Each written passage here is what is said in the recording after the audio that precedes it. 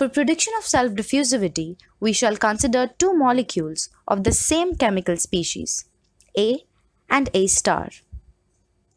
Let's have molecule A moving in the y direction with a velocity Vy expressed in meter per second at temperature T expressed in Kelvin and mass concentration ρ expressed in kg per meter cube. It is a necessary tool to remember the kinetic theory of gases while going through this derivation. If the last collision occurred at plane W at a location y minus a, then the net mass flux of species A crossing a unit area of any plane of constant y is given by the following simple mass balance equation.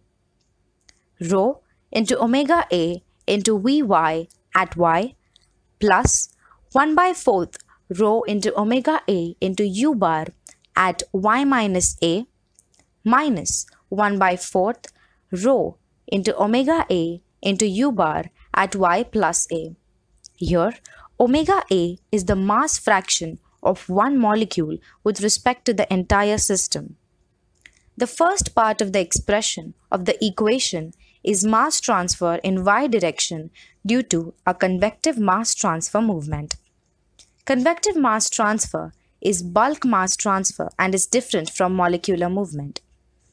The last two terms calculate molecular transport or viscous transport by the virtue of Vy. Using the results of kinetic theory and assuming a linearity in concentration profile, and voila, we get the following combined equation.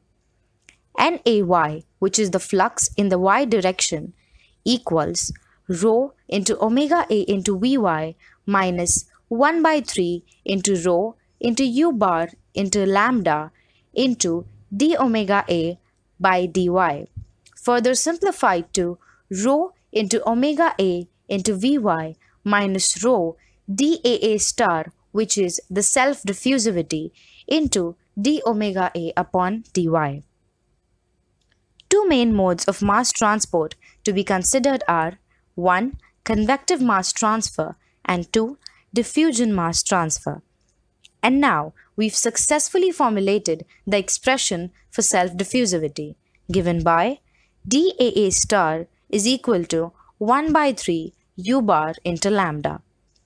From the kinetic theory of gases, we know that the value of mean molecular velocity, that is U bar, and mean free path, that is lambda, can be directly substituted